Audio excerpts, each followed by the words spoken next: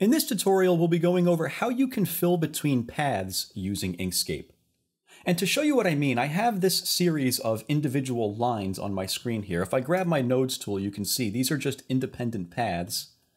And if I select all of these paths and try to apply a fill color, you can see that nothing happens there because these shapes between these paths aren't actually shapes. This is just empty space that takes on the appearance of a shape.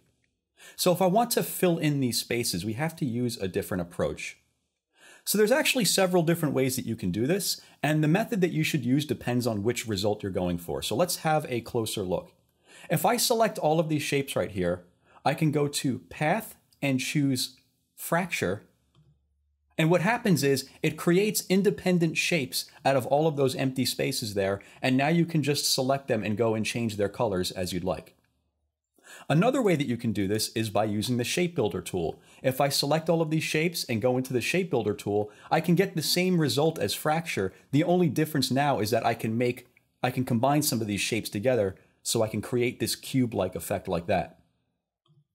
Now the problem with using this approach is that it doesn't just fill in those empty spaces, it also gets rid of the lines that I had there.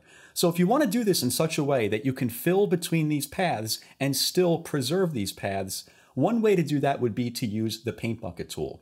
So I'm going to come over here and grab the Paint Bucket tool in the toolbar. You can also access it by pressing the letter U on your keyboard.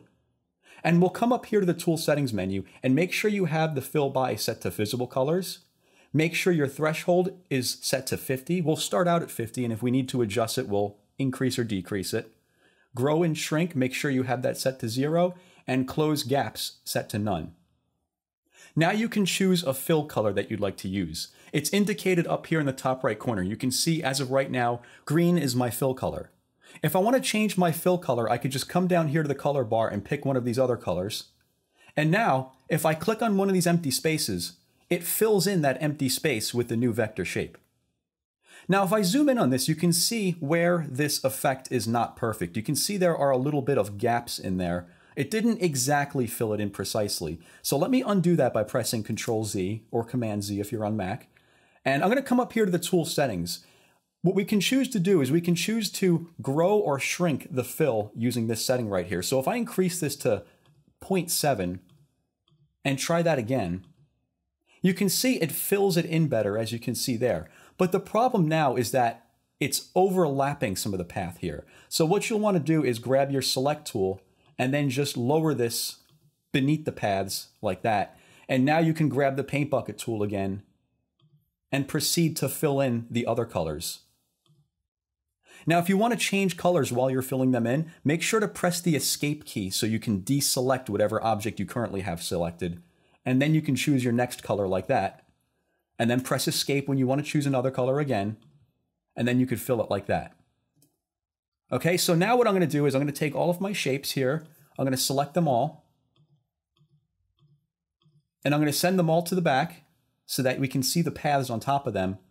And you can see, again, this approach is not perfect. We have these gaps in here despite changing those settings. So I'm going to grab my Nodes tool and I'm going to take these nodes and move them and adjust them so that everything here is filled in accurately.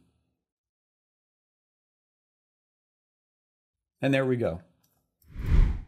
So one thing to keep in mind when using the Paint Bucket tool is if I fill in this shape right here, I have a shape, but if I try doing that over here, it doesn't work. And the reason why is because if I zoom in, you can see there is a gap between these paths here, meaning this is all open space.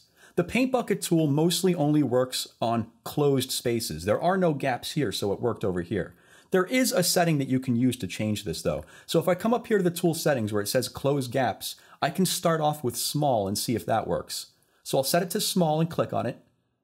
Okay, so this must be larger than what Inkscape considers to be a small gap. So I'm going to try Medium now because that didn't work. So let's try Medium. There we go. And this time it works. So based on the size of the gaps between your paths, go ahead and cycle through those options there to see if one of those will work if you're encountering that problem. So all of the methods that we've gone over at this point have been imperfect in some way. Let's go over a workflow that is perfect. What I'm going to do is I'm going to select my paths here, and I'm going to combine them together by going to Path and selecting Combine. Now I'm going to duplicate that. I'm going to right-click it and go to Duplicate. And now I'm going to apply the fracture to this duplicated path here. So I'll go to Path and select Fracture. And now I could change the colors of my shapes, and I could remove the stroke by holding Shift and clicking on this red X over here.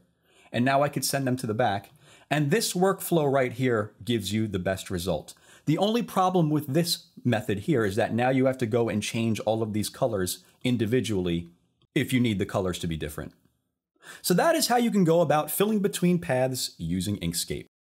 If you found this lesson useful, then consider checking out my Inkscape Masterclass. It's a collection of over 60 videos where I go over all of the tools and features in Inkscape, and I explain what they are and demonstrate how they work. Kind of like how I did in this video.